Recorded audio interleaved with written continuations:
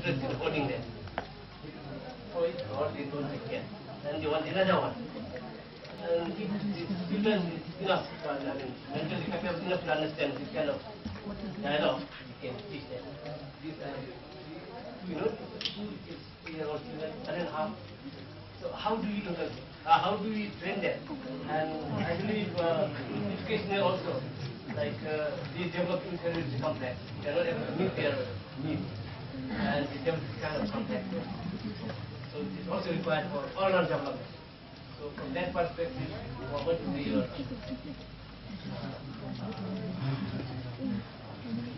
One important thing is that even grown-ups are changing the toys, right? Every 2 years, 3 years. So you are changing your clothes, your car, your sofa, and that's what it has come to. So actually the elders must understand this.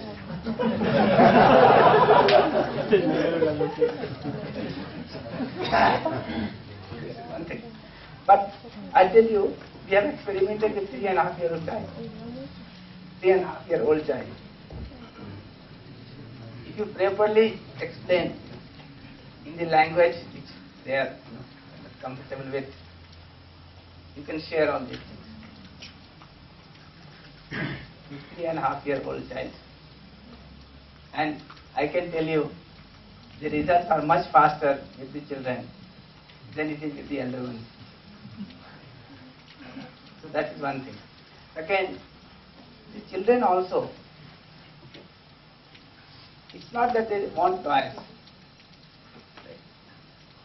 They want to know. They want to be in relationship. Right? They want to do something, which seems meaningful to them. Right? We are not doing any of the three. That is what is creating problem. They want to understand, so they are asking questions. Right? And as I mentioned in the morning, they want answers to questions which relates to the whole existence. Try answering them, and then you will see how many questions they ask. You either don't have the time or you don't have the answers. So at one point of time, you say, "Don't you understand?" And then he understands. That's that if you ask any more, right? This man is going to become inhuman. His behavior. So that is first thing, he has the concern. Second thing is the feeling. Right? So he wants to play with you, he wants to share with you, right? So we don't have time for that. Then third, he wants to do something meaningful. Right? Meaningful in relationship with human being. Something meaningful in relation with rest of nature. For example, you give him an activity of, watering the plant. 3-year-old child. If you facilitate him and ask him to do the watering in the plant, what do you think? Will he do it regularly? More regularly than you? We experimented with very small children. This idea of putting these shoes, in order. Okay. Now, if you properly explain them and ask them whether it is worth doing it or not, and if they are clear about it, right, they will do it every day. And if guest comes, right, they will be waiting for him to take out the shoes.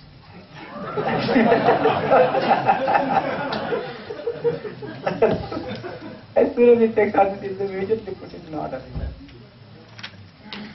Try this with children. These three things, their need to understand, their need for relationship, for feeling, and their need for doing something meaningful in relationship with human being and relationship with rest of nature. They will not need toys. You are giving this toy is a replacement of all these three things. Like TV is a toy for you. So you are using it as replacement of these three things. When you don't have anything to understand, right, or you don't have the understanding, then you don't have, this, something to do in relationship, feeling, and when you have nothing meaningful to do with human being or with rest of nature, then you want to pass your time, and you switch on the TV. Same thing with the children. They want to do meaningful things. They want to understand things. They want to ensure feeling in relationship. All that is required for any children that we have. They may not have the strength in the body to do certain physical things. That is the only difference. Like the very old people. But other things are same. In fact, we have not even treated the children equally. Not treated them with respect. Now if you understand this, what is the difference between the children and an old man?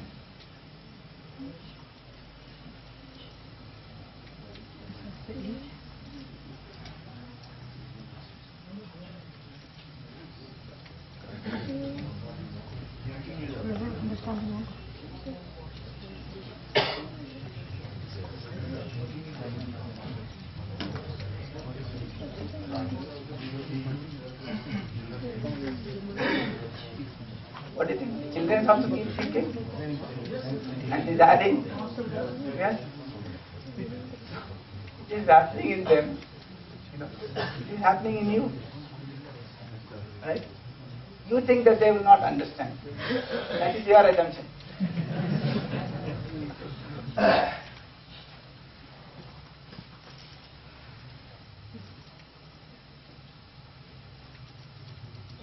I just wanted to share the same experience.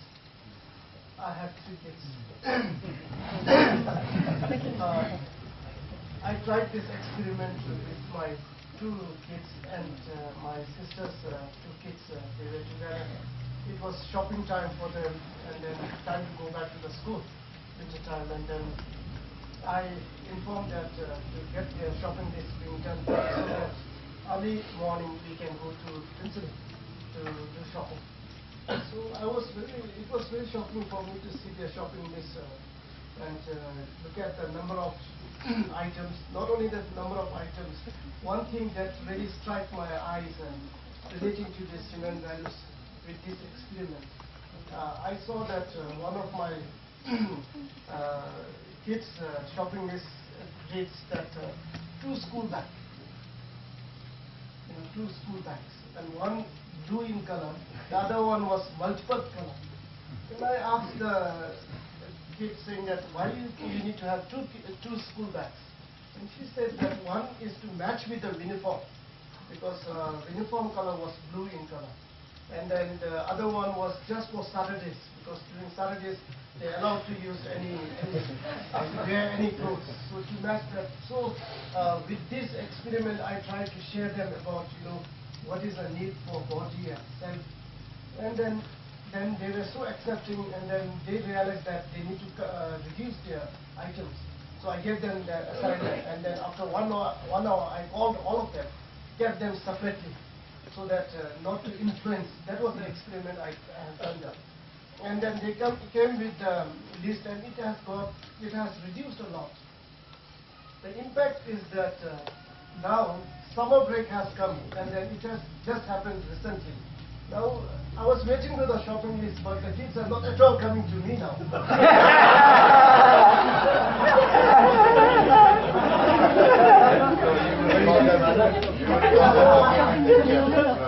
That's the experiment I have done, and I realized that where I made wrong in my experiment in terms of practicing and trying to educate our children in terms of the body and self. This is the realization I had. Second experiment again I did was during the eating time. I realized that lots of wastage been going on in my family life, and then I remembered of Ethiopia pictures where hunger-stricken babies, children with so much of nutritional things being pictured well.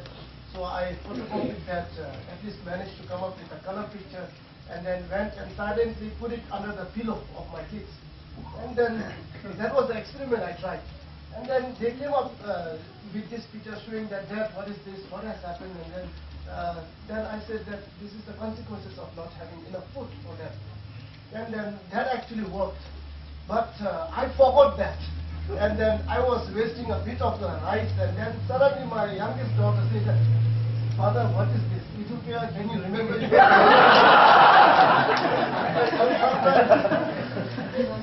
Sometimes children also teach you a lot. Thank you very much. Yeah.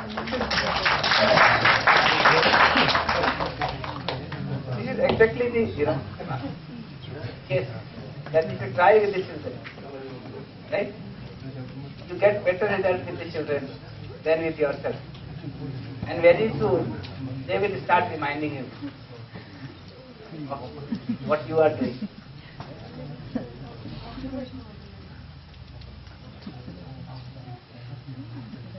But giving toys to the children is just diverting them.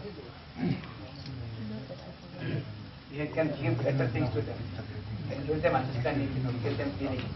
You can give them something meaningful to do. And if you do that, they will find it more, fulfilling than just the prize.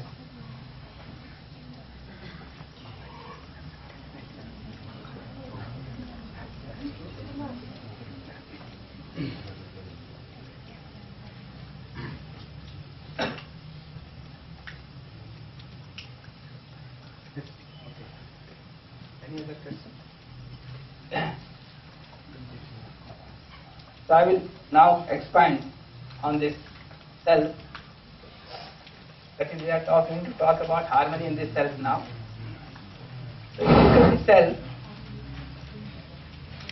and if you try to look into the two kinds of things, one we call as force or power, the other we call as activity.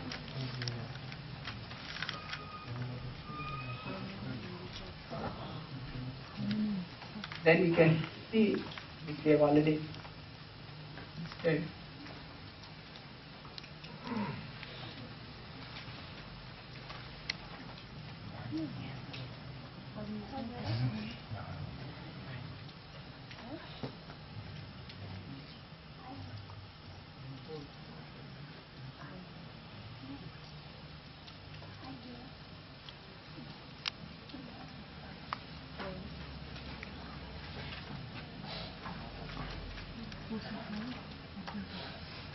these three things we have mentioned already: the desire, the thought, and the expectation.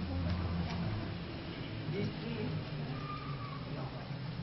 things can be seen in the self, and if you try to understand what it means, then you can see them in terms of the activities associated with it. When you say desire, it means activity of imaging. When you say thought, it means activity of analyzing. And when you say expectation, it means equivalent to activity of selecting on the basis of taste.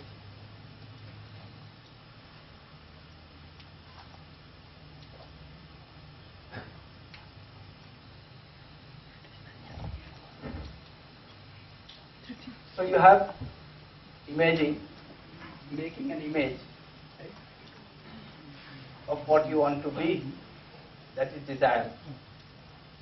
Then analyzing, that is working out the details of how to ensure this image, ensure this fulfillment of this image. And number 3, making selections, right, in terms of what I will do right? With the rest of the world through my body. So, I will study it with an example. Like desire for happiness. Everybody would desire for happiness, right? So you have an image, okay, of a happy human being. So desire means imaging for a happy human being. But that's not where you stop. What do? You try to analyze how happiness can be ensured. How you will ensure happiness. That analysis you make, right? This analysis is what is called thought. For example, you think that if you get good sensation through your body, right, by eating rasgulla or any such thing, right, anything tasty, you will become happy. Or if you get respect from other people, right, by wearing very good dress or buying a new car, you will be happy. All that analysis you are doing, right? Then you don't stop there. You make selection and testing on the basis of this analysis. That is, you pick up, go and buy a rasgulla, right, and eat the rasgulla. If you have decided that you can get happiness out of the sensation, right, from outside. So these are the three things you continue to do. One, desiring, or making an image of becoming a happy person. Right? Then trying to work out the details of how happiness can be ensured, the analyzing, the thought. Then finally making the selections, right? Selecting and tasting to fulfill that process. These three things you are doing. What do you feel? All these three things are done.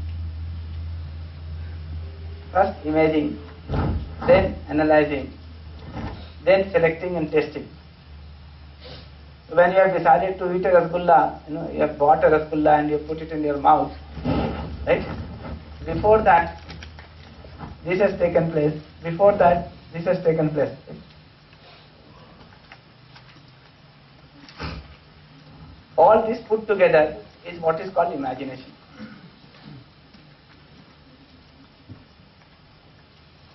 So this whole thing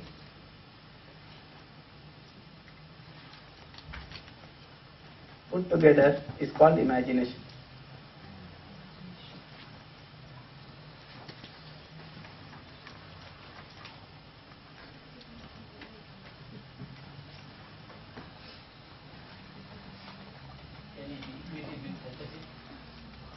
Can we equate it with fantasy? Yeah, we will see. When we look into this imagination that we have, it may be based on reality, it may not be based on reality. If it is not based on reality, it will turn out to be a fantasy. If it is based on reality, okay, then it is not a fantasy, right? It is something meaningful that you have to do. That is where the question of understanding of reality is important. Right? That this desire, thought and expectation, are they guided by understanding or guided by the influence from outside?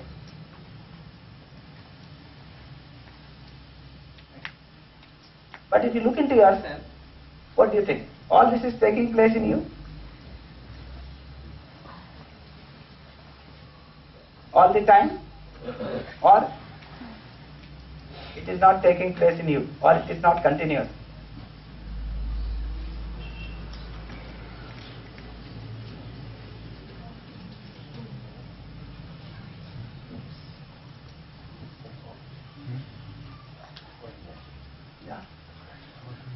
It is there, it appears to be automatic.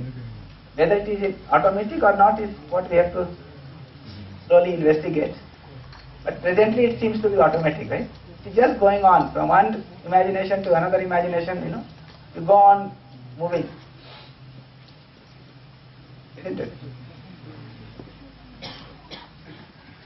You go on moving from one imagination to another imagination. We have a very famous serial, in India. It is called Mungeri Lal Ke Hasin Sapne. You have heard of it? No. It is about a person who is a peon in the office, right? And he is sitting outside the office on the table, on the bench, on a stool, right? And then he takes off. One imagination. He is going there, doing something, this, that, he become the king or something. So out of this 30 minutes, first 1 minute he is aware that he is sitting outside the office on the stool. Right? Then next 28 minutes he is taken off. Last 1 minute again he realizes that he is sitting on the stool. Right? Okay. And there are a lot of stories, interesting stories about his imagination. What do you think about yourself? Do you have these imaginations one after the other? Or it is different for you?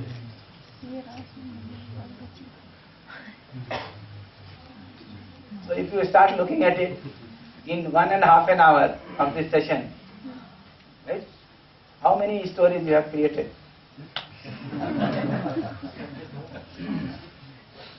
How many time you take off this class? What do you think? What is the average? 1.5 an hour. When I am saying something, you listen to it, right? Start thinking of something, and then you take off for something else, right? Then after 5 minutes you come back and you start searching. What is being talked about? That is why I decided to use the board rather than that projection, Because the problem with the projection is that one slide is gone, it is gone, right? It is not there. And now when you come back after 5 minutes, you would not know what is being talked about. So I have to put the board, write it on the board, leave it there, leave it for 3 days, so that even if you come back after 3 days,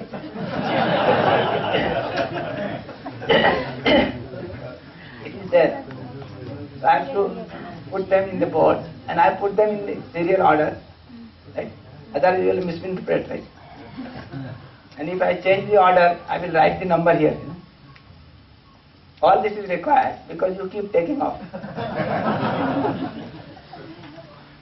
What is the frequency? What do you think? Out of this 1.5 hours, how many times you take off?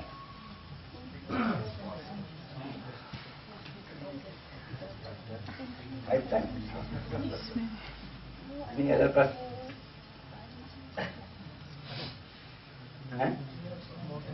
More than 5? Yes. As frequent as possible. Possible is very high. The possibility is very high. In fact, in 1 minute, you can create the whole story. In India, we have a lot of such stories. I mean, if you just take off for 1 minute, you can create so much of a story. You have become the king and the ruler and this and that, and then you have punished someone and so on. All this taking revenge, and you have put him in the hell. And the last hell, the bottom of the hell. All this. In 1 minute you can do so many things, So in terms of possibility, in 1.5 an hour means 90 minutes. You can make at least 90 stories.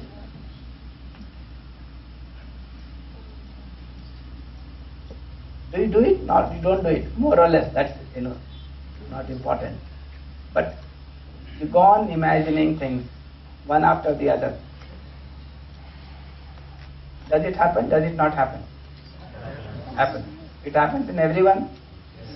Yes. Now, do you do it voluntarily or it just comes? So if we feel like not to drink, And meanwhile we started dreaming. Yeah. You also start dreaming that you are not dreaming.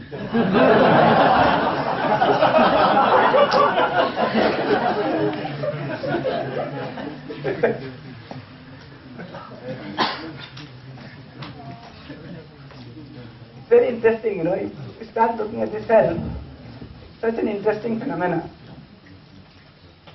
Like many people say, you know, when you get angry, ask him, why did you get angry? He'll say, just come. I didn't want to get angry. It happened. Right? Now where did it happen? It happened in the cell or outside? It happened in the cell. Then who is responsible? So you don't even take the responsibility that you got angry.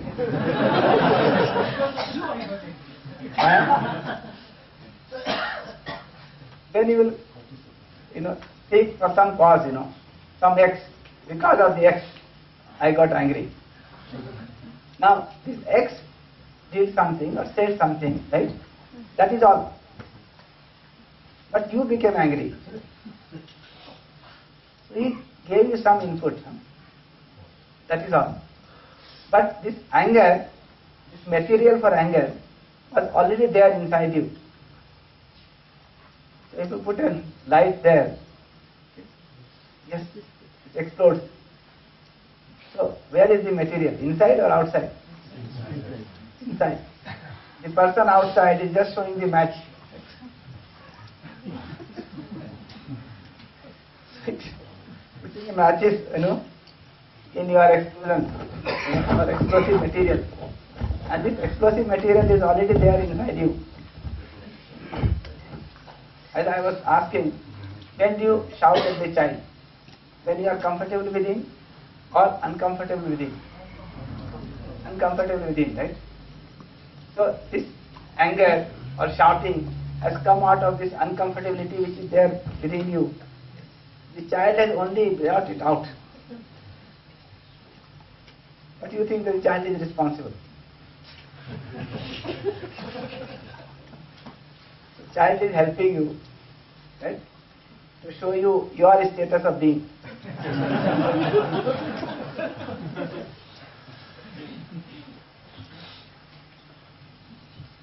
So now you can see a whole lot of this is going on in you. And you are not even aware of it. In fact, this issue of conscious and subconscious is simply this. All that is going on in here, in you, and you are aware of it, you call it conscious.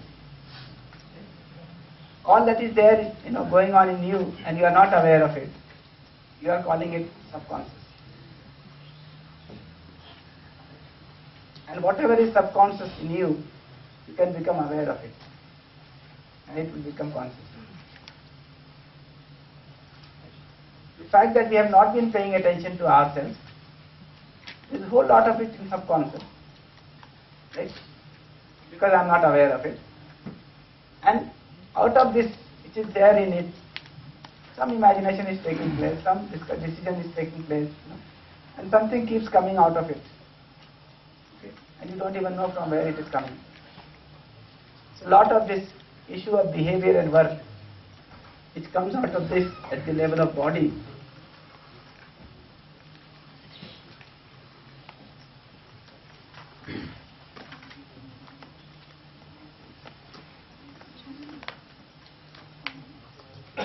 is out of this imagination, a decision taken place in this imagination. That this behavior and work out, is coming out at the level of body, and you are not even aware of it.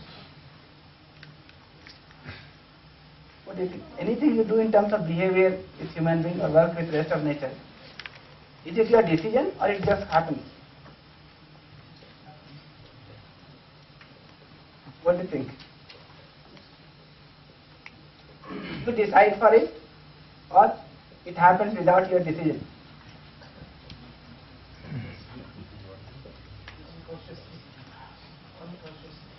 Yeah. You are taking the decision here.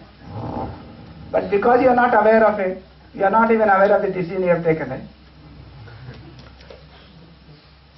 Now just imagine that unconscious state, of the subconscious state of your being. So you are taking decisions.